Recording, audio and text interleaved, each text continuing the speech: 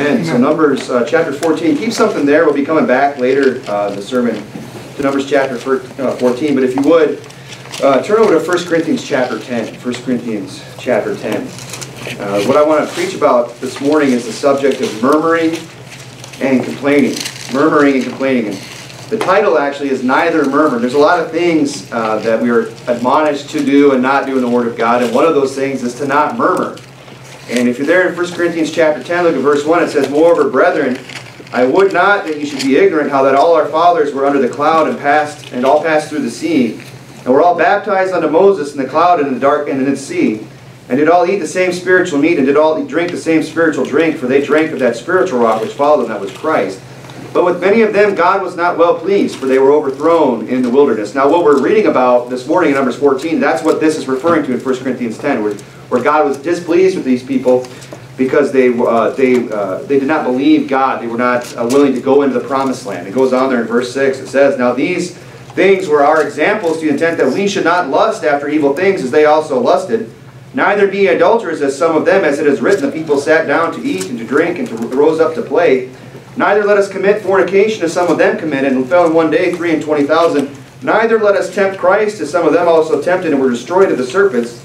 And it goes on there and says, verse 10, Neither murmur ye, as some of them also murmured, and were destroyed of the destroyer. Now we're going to see this morning that this subject of murmuring is something that they were very guilty of. It's something they did often. And we read a lot of these other sins that they were guilty of there. You know, the fornication, the idolatry, the rising up to drink and to play, tempting Christ, all these things, to the point where they were destroyed of the serpent, they were destroyed of the destroyer. You know, and we read there in Numbers 14 how they were held back from going into the promised land. And one of those things that are mentioned here that was a grievance to God, that God was displeased about with them over, was the fact that they murmured. So we might overlook that a little bit and say, well, you know, murmuring might not really, you know, be as bad as some of these other sins that these guys were guilty of. But it's listed here. And it's something that we see that God takes note of in the Scripture. And it says here that God recorded these things happening, all these things that happened to the children of Israel. Numbers 14 is there. Why? Because verse 11 where it says, Now all these things happened unto them for ensamples, and they are written for our admonition upon whom the ends of the world are come.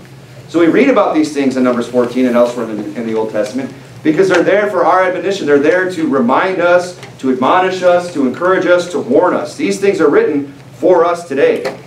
And one of those things that we are to take note of in the Old Testament is that we are not to be murmurers. We are not to murmur. There, you know, like as I said, there are many things that we're commanded to do and not to do in Scripture, isn't there? And the text tells us here to not murmur. Neither murmur.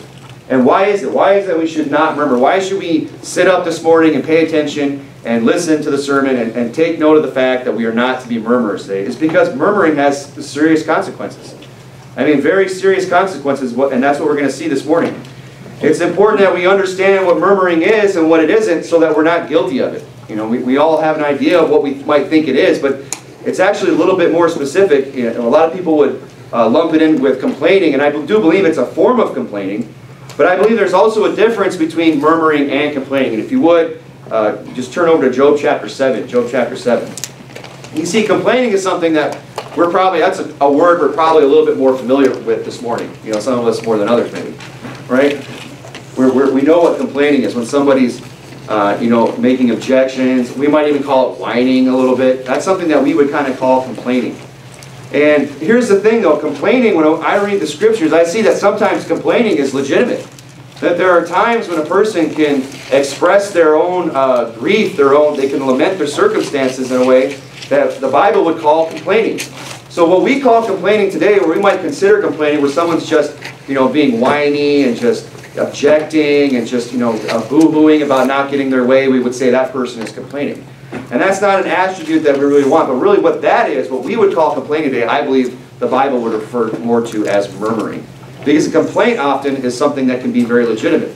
I mean, you think about it, sometimes you go into a restaurant, they want to know if you have any compliments or complaints. You know, there might be some places they have the complaint box, right? And you would get the manager. Why? So if you had bad service somewhere, you would complain to them. Why? They want to hear those complaints because they're legitimate.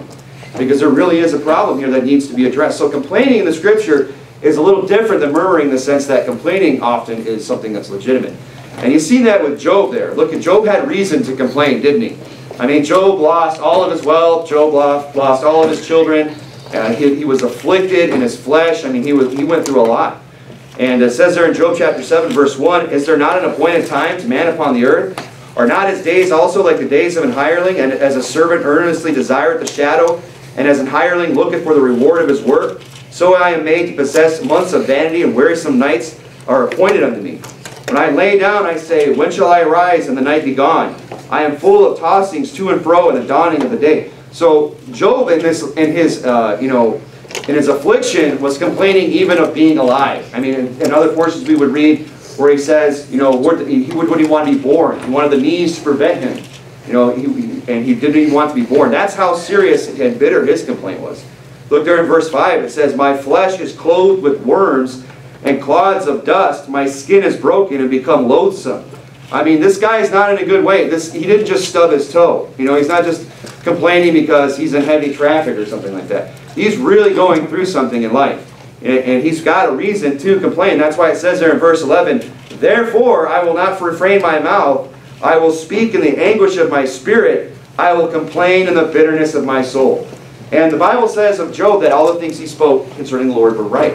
And he wasn't rebuked for complaining. So there is a time when complaining is legitimate. But often it's when we're expressing our own troubles, things that we're going through. Someone might ask you how it's going, and if you're just brutally honest with them sometimes, you would probably be complaining. If we're really going through something in life, we would say, like, hey, it's not going well. And I believe that's what we could call complaining in the Scripture. Now today, we call complaining what I believe the Bible would describe as murmuring. And that's where what would be the difference is that, complaining is kind of bemoaning one's own circumstances. That's what we saw with Job, right? He's complaining in the bitterness of his spirit. Why? He says, "Therefore I will complain in the bitterness of my spirit." Why? Because, as it says there, his flesh is clothed with worms and clods of dust. His skin is broken. I mean, he's really going through it. So there are times when complaining is legitimate, where it's something that's, to be expected at least, where it's not something that God is going to come down on. But the Bible does say that we are not to be murmurers. And murmuring, I believe, is different than complaining in the fact that it's not legitimate. It's illegitimate complaining, I guess you could call it. It's illegitimate and it's dangerous for several reasons. And murmuring, it often take on the form as an attack on another. And that's what we're going to see in the Scriptures a lot, is when the children of Israel were murmuring, what they were doing is they were laying blame on somebody else. They were pointing the finger and saying, it's your fault that we're in this position. And they were attacking somebody else. I mean, we read there where they wanted to take them and stone them with stones. Yep. They wanted to express how upset they were about things to the point that they were willing to kill somebody else. So murmuring is illegitimate and dangerous, and murmuring is something that often takes on the form as an attack on another person or a group of people. And really where murmuring comes from is from an ungrateful attitude. It's somebody who is not grateful, they're not thankful, they don't understand what's been done for them often, they don't appreciate the things that they have, and they can take those things for granted, and they can get to this place in their life where they begin to murmur. And that's what we see with these children of Israel. And murmuring, what's dangerous about murmuring is that not only will it get you in hot water with the Lord, and maybe even other authorities in your life, but murmuring is something that it is an attitude that can spread to others. And really that's what we see in the Scriptures, especially with the children of Israel, is that they're murmuring and they're murmuring and complaining, their illegitimate complaining, their murmuring is something that spread to the rest of the congregation. Now, if you would, turn over to Exodus chapter 16. Exodus chapter 6. Actually, go to Exodus 15. Excuse me, Exodus 15. I'll read you from Exodus 16 where we see this. All three of these attributes in murmuring. It says, "And the whole congregation of the children of Israel murmured against Moses and Aaron in the wilderness."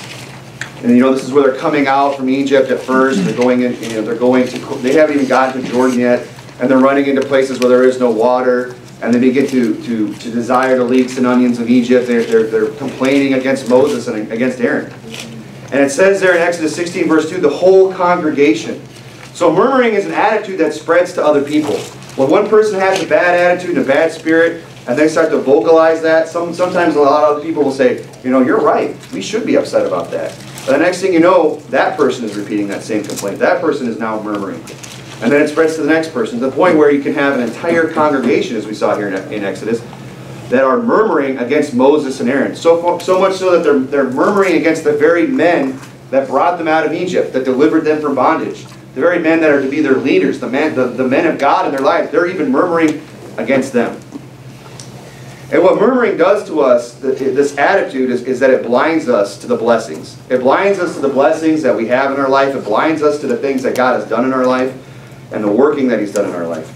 And if you're there in Exodus chapter 15, look at verse 20. It says, and of course this is the song, right? They sing this song in Exodus 15. They talk about the great works that God has done, how He split the Red Sea. And it says there in Exodus chapter 15, verse 20, and Miriam, the prophetess, the sister of Aaron, took a timbrel in her hand, and all the women went out after her with timbrels and dances.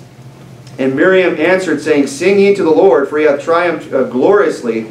The horse and his rider hath He thrown into the sea. So we see some people have the right attitude. We see some people here are, they're glad about the things that have happened. I mean, this just took place.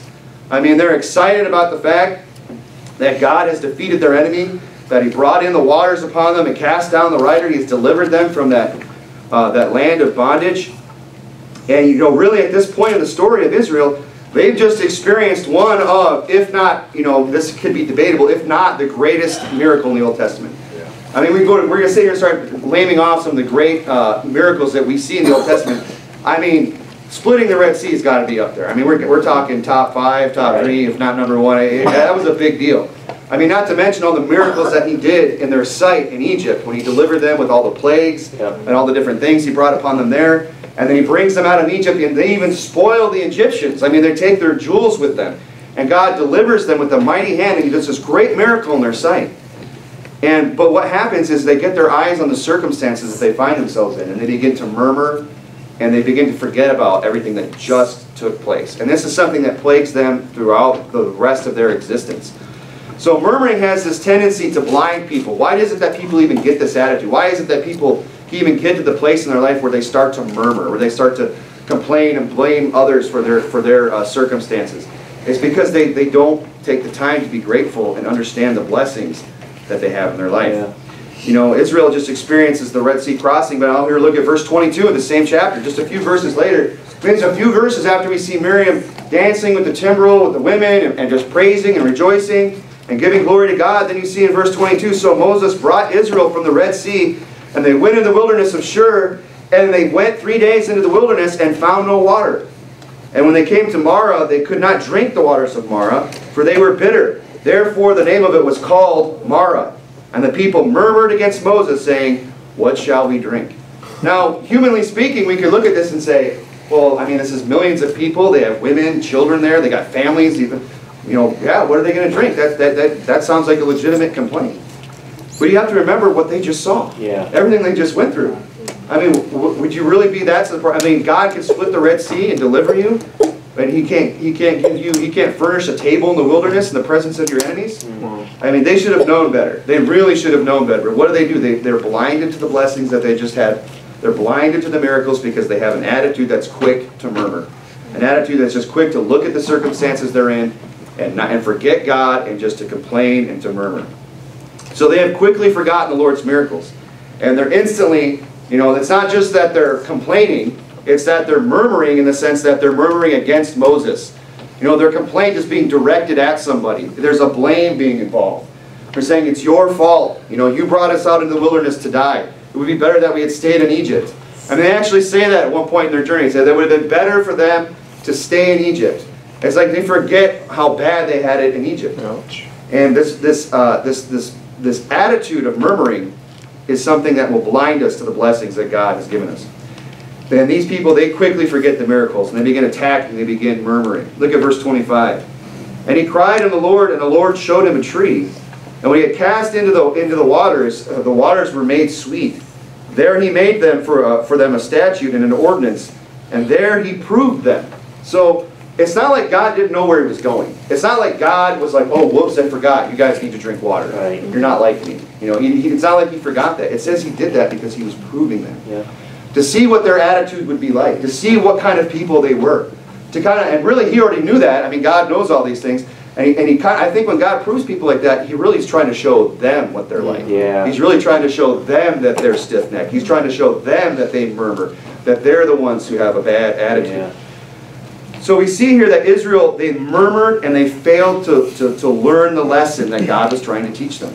That God has got them. That God will provide for them. That God can give them water out of dry grounds. That God can open up the fountains of heaven.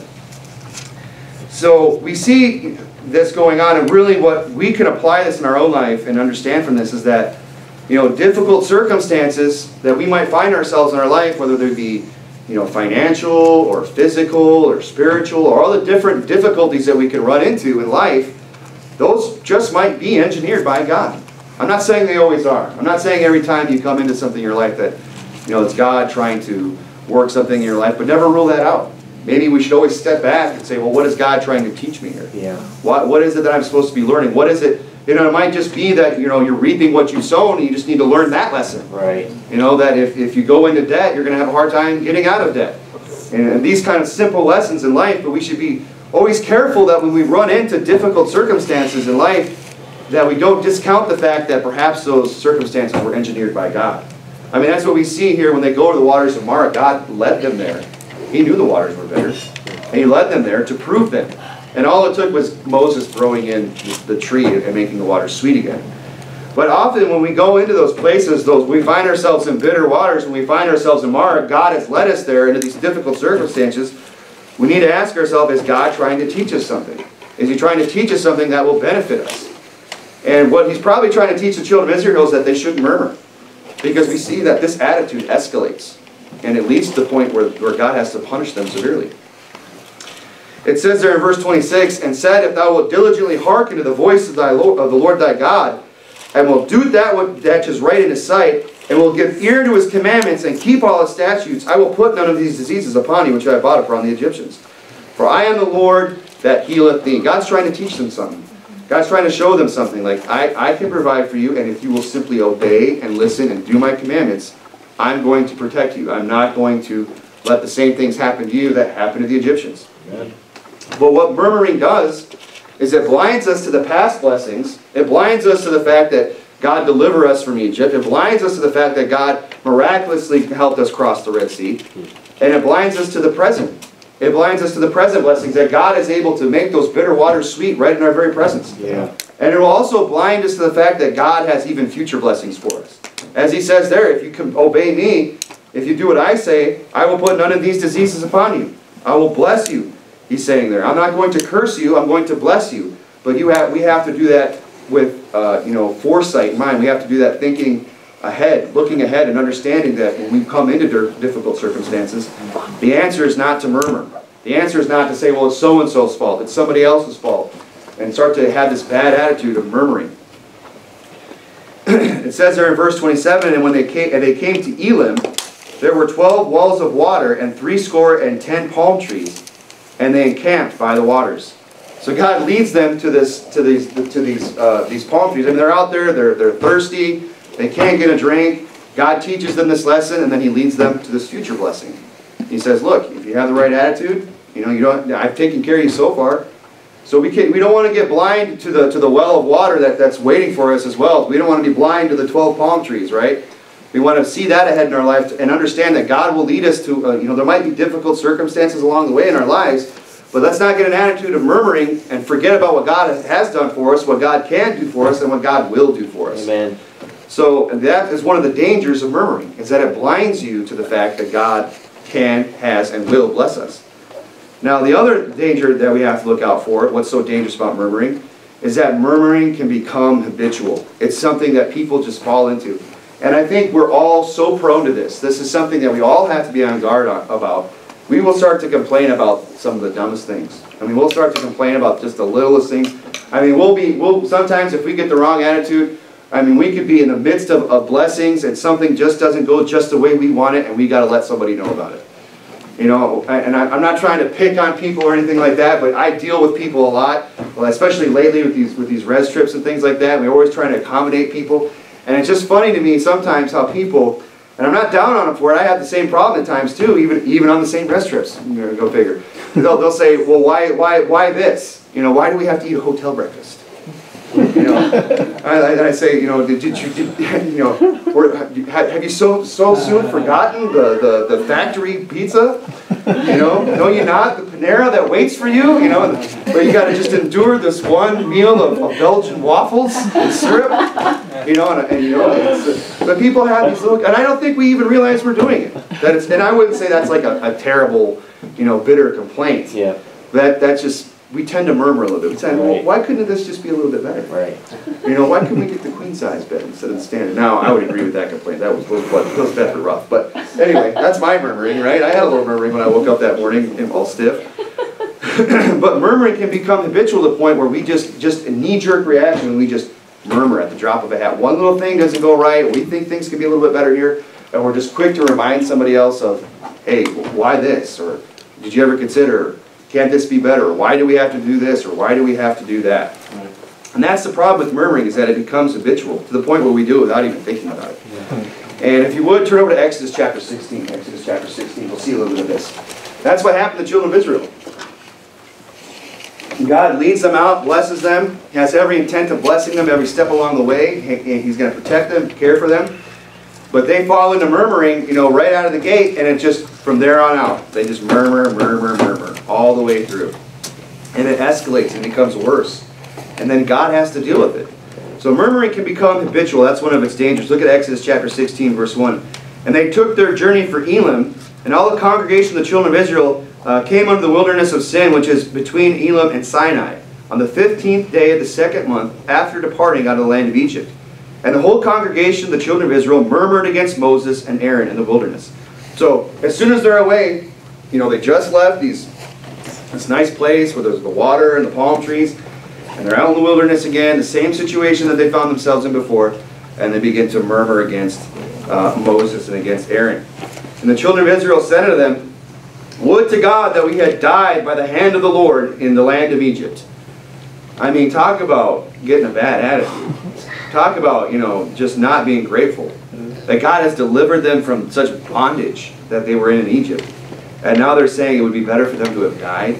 After God has already proven to them in the wilderness, not to mention everything He's already done for them in the land of Egypt and coming out of Egypt, that they're so quick to just murmur and to complain. And why is it that they're complaining? It says, and when we did eat bread to the full, for He hath brought us forth into the wilderness to kill this whole assembly with hunger. They're saying, you brought us out here to kill us. That was what this whole thing was about. That's why you did all those miracles and killed all those Egyptians and spoiled them and split the Red Sea and provide, you know, and miraculously deliver us. You just brought us out here to kill us. What a stupid complaint. Yeah. What a bad attitude they have. But this is where murmuring leads. You know, first it's, oh, I'm thirsty, so you give them water. Now it's like, oh, I'm hungry. You know, it's like the kids on the road trip, right? I'm thirsty, I'm thirsty. You give them water. I'm hungry, I'm hungry. Then you feed them. Now it's, I have to go to the bathroom. You know, this kind of reminds you of that road trip a little bit. But that's to a greater degree. Of course, they're never going to be like, you brought us out here to kill us. Like, we're going to an amusement park. What are you talking about? So, but that's where murmuring leads, is where it just becomes habitual. If it's not one thing, it's another. Oh, you gave us water, but now we're hungry.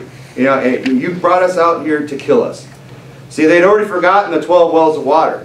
You know, just as they had forgotten the miracles of Egypt and the Red Sea.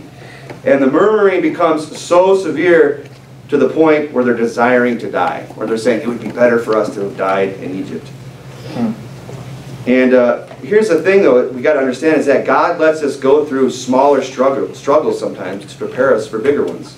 I mean, sometimes He'll let us go through this. You know, we might have to go through Mara because maybe we're going to find ourselves a little bit farther out in the wilderness, where we're going to really need to lean on God and really look for Him to provide for us and trust us. But we have to learn those little lessons along the way to where we won't have this habitual, just instinctive nature of just instantly complaining, just instantly murmuring against God, just instantly, you know, pointing the finger, trying to blame somebody else, when our action should be, let's pray. Let's ask God to help us. I mean, what if they had just stopped where they were and said, well, you know, God's got this. God can take care of us. I mean, isn't that what we saw where we read in Numbers 14 this morning with Caleb and Joshua, where they came back and said, you know, God is for us. You know, don't be afraid of the Amorites. God's going to deliver us from these people. There was only 2 that came back with the good report. But they understood that. They had learned this lesson back here. They learned all these lessons, that God can give water where the water is bitter. That God can lead you to the wells in the wilderness. That God can feed you with manna from heaven. They had already learned the lessons to trust in what. Now they're ready to go to Jordan. That's a big task ahead of them, but they've learned all these little lessons along the way. And they're not going to be quick to murmur. They're going to be quick to pray and look for God to help them. So God will often lead us through smaller struggles to prepare us for bigger ones. And Israel one day would face not just facing hunger and thirst, but they were going to face nations that were bigger and mightier than them. I mean, they were going to go defeat entire kingdoms. They were going to go out and wipe out kings and all the inhabitants of that land. I mean, they had a big task ahead of them, and God is trying to prove them and prepare them along the way to develop an attitude of not murmuring, but of trust. Not of complaining, but of looking to God for provision and protection. So God's trying to teach them along the way. But what do? They murmur. They don't get the lesson. They don't learn it. And here's the thing, murmuring doesn't fall on deaf ears. Murmuring, God hears murmuring. And God takes note of murmuring. And God deals with murmuring. And that's really what makes it especially dangerous, is that we should be afraid to murmur because God will hear it. Yeah. And God will deal with it. And if you would, look at verse 7 there. It says, "And in the morning, then shall ye see the glory of the Lord, for he heareth your murmurings against the Lord. And what are we that ye murmur against us?" So they're murmuring against Moses and Aaron. He said, well, you know what? God hears you. And you're not murmuring against us. You might think you are. That's something we ought to be careful about when we start to say it's so-and-so's fault. Yeah. We might not even realize who it is we're really complaining against. And we could all probably apply that in our lives. Sometimes we might complain about something, that we don't like it's going on in the church. And the pastor could do this, or the pastor could do that. Well, are you really murmuring against the pastor? Or, why do we have to have this standard? Why do we have to, believe that about the Bible? Well, are you sure that's who you're complaining about? Yeah. That you're murmuring against the pastor, because you might be murmuring against God. And then that's hot water. Yeah. And the pastor will say, well, who am I? I'm just preaching the book. I'm just telling you what it says. You do with it what you will. But if you're going to get a bad attitude about it, you need to understand that it's not me that you're complaining against, but it's against God himself. Yeah. Children can have the same problem with parents. Kids have to understand that, if they're going to say, well, I love God, I'm going to obey God, I'm going to do what God says, well, then you're going to obey your parents. Because that's the authority in your life. And then they start to complain about their parents and whine and complain about their parents and murmur against them and say it's their fault, or why do we have to do that, or they don't know what they're doing. You are murmuring against God. Yep.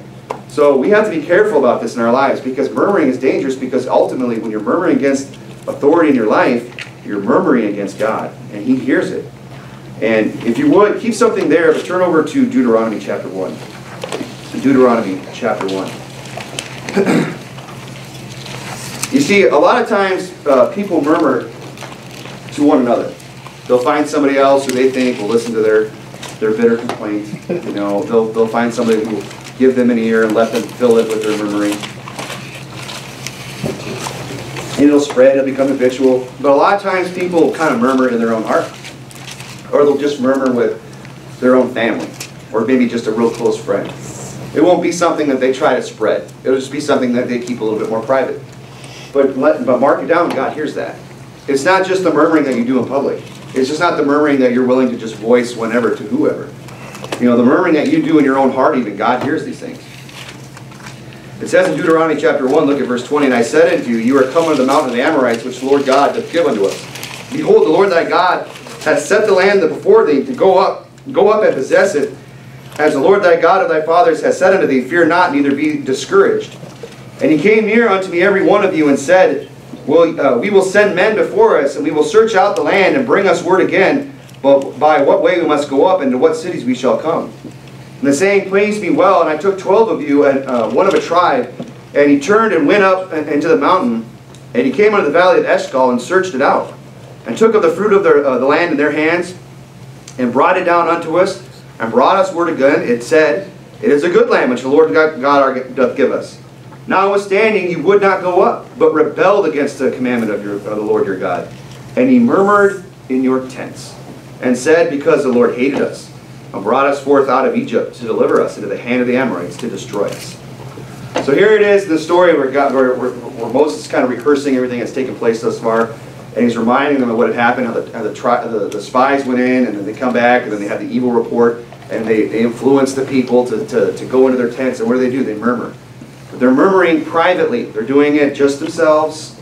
And it's that same stupid complaint I had earlier, that God's trying to destroy them. That God's doing all this. God's going to all this trouble and dealing with them and putting up with them just so that he could do evil to them, which makes no sense at all. But notice where they're doing it. They're doing it in their tents. And they're doing it privately. So God hears murmuring, whether it's private, whether it's public, God hears it and God deals with it because God understands how bad murmuring can get. I mean, it can get completely out of hand. Turn back to Exodus chapter 16 if you kept something there. Exodus chapter 16, look at verse 8. And Moses said, "This shall be when the Lord God give you in the evening flesh to eat, and in the morning bread to the full. For that the Lord heareth your murmurings which you murmur against him. And what are we? Your murmurings are not against us, but against the Lord." So God understands that people, they start thinking they're just murmuring about a situation. They're just murmuring about some kind of difficulty in their life. Now they're murmuring against an individual. They're murmuring against authority. And where it leads is that they end up murmuring against God. And what do they end up doing when a person can get to the point where the murmuring just gets so habitual, so out of hand, so uncorrected, they begin to charge God foolishly. And they say, because the Lord God hated us. That's why he brought us up. Because God hates us. And that doesn't just happen overnight, where the people get to the point where they're just bitter against God. And they just are angry against God. That's a progression. That's, oh, I'm thirsty. Oh, I'm hungry. Oh, God's here to kill us. You know, we're not going into the land. And we're in our tents, and we're going to complain about it. Go to Exodus chapter 17, verse 3. It says in Exodus chapter 17, verse 3, "And the Lord thirsted there for water, and the people thirsted there for water, and the people murmured against Moses and said, Wherefore is it that thou hast brought us up out of Egypt, to kill us and our children and our cattle with thirst?" I mean, this murmuring is just getting completely out of hand. Right. To the point where they're charging God foolishly. They're charging the men of God foolishly, saying, "You're just trying to kill us." But here's the thing. This is why murmuring is so dangerous, because it escalates to a point where God, he's hearing it, he's putting up with it, he's giving you opportunity to correct it, to change your attitude, until it gets to the point where God has to deal with it. Where God has to come down and he has to deal with people who murmur. And that's where we saw it in Numbers chapter 14. And if you would go back there, Numbers chapter 14.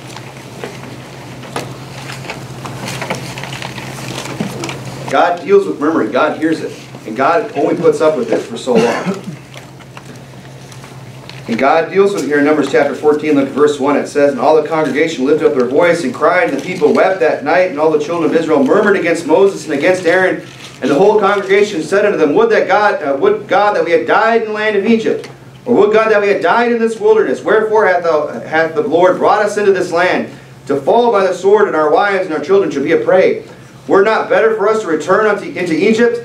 And they said one to another, Let us make a captain, and let us return into Egypt." Look at verse 11. "And the Lord said unto Moses, How long will this people provoke me? How long will it be ere they believe me for all the signs which I have showed among them? I will smite them with pestilence and disinherit them, and will make of thee a greater nation and mightier than they. And Moses had said unto the Lord, Then the Egyptians will hear it, for thou broughtest up this people in thy might from among them." God gets so sick of their murmuring, he's ready to just wipe them out. Murmuring is dangerous. Murmuring can take you to a place in your life where God's ready to just destroy you. So, I've had enough. And he's just going to end your life. Or just bring such severe chastisement that's going to affect you for the rest of your life, and it's never going to be the same. That's where God was with these people. To whosoever much is given, so much also be required. When they started to learn to see God work in their lives and understood who it is that they're dealing with, God, his temper probably got a little shorter with him. That wick on that explosive got a little shorter. That fuse got a little shorter with them. And to a point where he's ready to just wipe them out. But of course we know the story. Moses talks them down. He says, no, don't do that unless the heathen hear. And it wasn't because Moses felt so bad for them. It wasn't because Moses was like, they're not that bad. Moses knew how bad they were, and he even complained about them. Yep. And said, they're stiff-necked people, and I carry them as a nursemaid, and he kind of complains a little bit to God and says, why have you vexed me with these people? Why have you given me this burden to bear these people and their murmurings and their complainings? But Moses talks them down, but it's not for because he loves them so much. It's because he cares about the name of God. He didn't want God's name to be blasphemed among the heathen. And he says in verse 17, "And now I beseech thee, let the power of my Lord be great, according as thou hast spoken, saying, The Lord is long-suffering and of great mercy, forgiving iniquity and transgression, and by no means clearing the guilty, and visiting iniquity of the fathers upon the children unto the third and fourth generation. Pardon, I beseech thee, iniquity of this people, according unto the greatness of thy mercy, and as thou hast forgiven this people from Egypt even until now. The Lord has said, I have pardoned according to thy word." Verse 26, "And the Lord spake unto Moses and unto Aaron, saying, How long shall I bear with this evil congregation, which murmur against me? I have heard the murmurings of the children of Israel, which they murmur against me.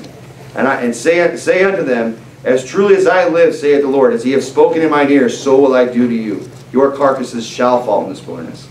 They're saying, "Oh, it would be better if we were better off dead." God says, "So be it." And that's where murmuring can take you. "Oh, it's so bad in my life, this and that." Okay, you can have it then. If you can't see where God's trying to take you or what lesson God's trying to teach you, and all you can do is murmur and complain, God just might give you that. And they're saying, "Well, you brought us out here to kill us." That's the complaint. That's the false charge that they're bringing against God. It says, "All right, well, fine. We'll just, since you're so convinced of that, so be it." And he says there, verse 29, "Your carcasses shall fall in this wilderness, and all that were numbered of you according to the whole number from 20 years old and upward, which have murmured against me. Doubtless ye shall not come into the land which I have swear to make you to dwell therein, save Caleb the son of Jephunneh and Joshua the son of Nun. But your little ones, which you said should I be a prey, them will I bring in, and they shall know the land which ye have despised. But as for you, your carcasses, they shall fall in this wilderness. And your children shall wander in the wilderness 40 years, and bury your whoredoms until your carcasses be wasted in the wilderness. After the number of the days in which ye search the land, even 40 days, each day for a year. And shall ye bury your iniquities, even 40 years, and ye shall know my breach of promise. I have said, I the Lord have said, and I will surely do it unto this evil congregation that are gathered together against me. In this wilderness they shall be consumed, and there shall they die." Verse 36, "And the men which Moses sent to search the land, who returned, and made all the congregation to murmur against him." So again, you see, it was something that was taught them. It was, certain men came back, that murmuring spread into the whole congregation. Those evil men that did bring up the evil report upon the land died by the plague before the Lord.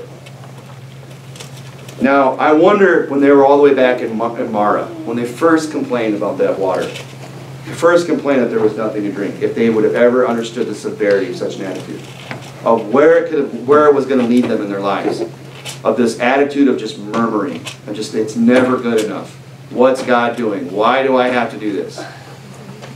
Look where it led them. Do you think they would have murmured like that if they'd known where it would have led them? Right. If they could have seen their carcasses being wasted in the wilderness, having wandered 40 years until they were all dead? You know, those men that went over and brought over an evil report, I wonder if they had known, hey, if we do this and we come back, God, we're going to die of the plague. We're going to be the first ones that get offed by the Lord. I wonder if they would have gone into that land with a bit of a different attitude. Right. But it doesn't work that way in life. You know, you can't say, well, I'm going to behave because, you know, I already know the outcome. You know, we need to have an attitude that says, I'm not going to murmur because God hates it, because God hears it, because it spreads, because it's dangerous, because it's something that it shows a heart and a spirit of ingratitude. Right. And it will blind me to the blessings that God has given me. And these people here, they are our example. They are our word of warning. That's what we read in 1 Corinthians chapter 10. And if you would, turn over to Philippians chapter 2. Philippians chapter 2. See, God doesn't take murmuring lightly because He knows what it leads to. And that's why He deals with it severely. He knows that maybe today you're just murmuring about the waters of Mara, but when you get to the real battle, when things are really tough in life, when you get into real difficult circumstances, you've already developed a habit of being a murmurer, it's going to cost you. And God deals with murmuring because, one, it attacks others. That's one thing we saw.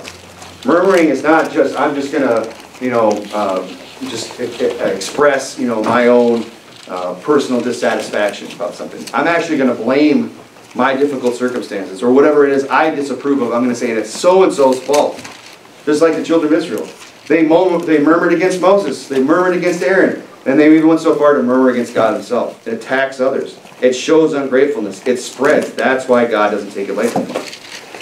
And if you're in Philippians, say, well, what's the application this morning? Well, what do we do? How do we avoid this?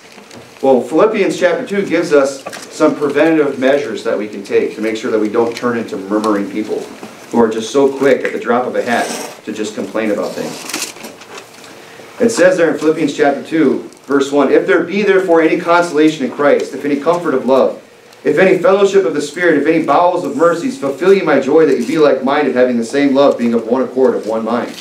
Let nothing be done through strife or vainglory, but in lowliness of mind, let each esteem other better themselves. Look not every man on his own things, but every man also on the things of others. So there's this idea of starting out in these first few verses of being of one mind, of one accord, of esteeming the other better than yourself. You see, if we all share the same purpose and we work together and we all have that in mind, if we all have the same goal, we're going to look out for one another. We're not going to be like the 10 that come back and say, well, we're scared of that land. So let's turn everybody else against Moses and against Caleb and Jephunneh, or Caleb and it's escaping me now. The two good spies, Joshua. I can't believe that one or remember that one. But he's saying, be of one mind. Have the same goal. That's a good preventative measure to not turn into a murmurer. When you're more concerned about other people's well-being.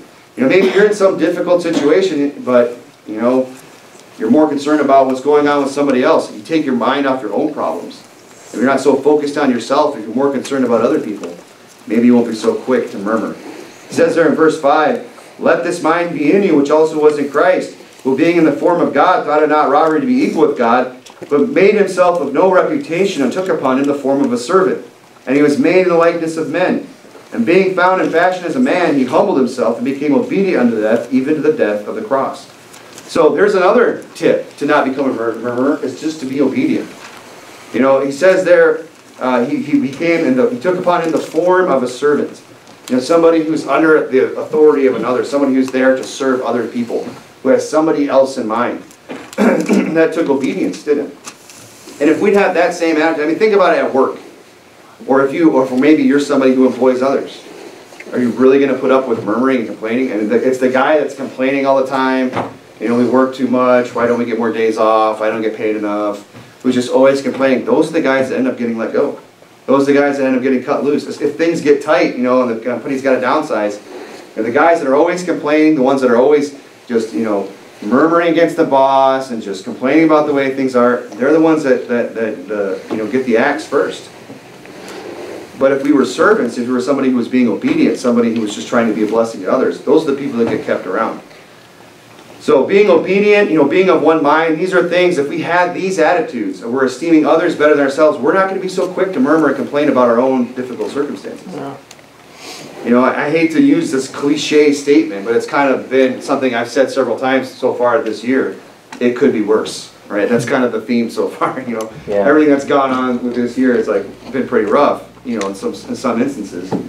We've gone through some things, but we always have to remind ourselves, well, it could be worse. Yeah. Amen. If we had that attitude of, man, I gotta do this or I gotta do that, and I'm not really looking forward to it. Well, it could be worse.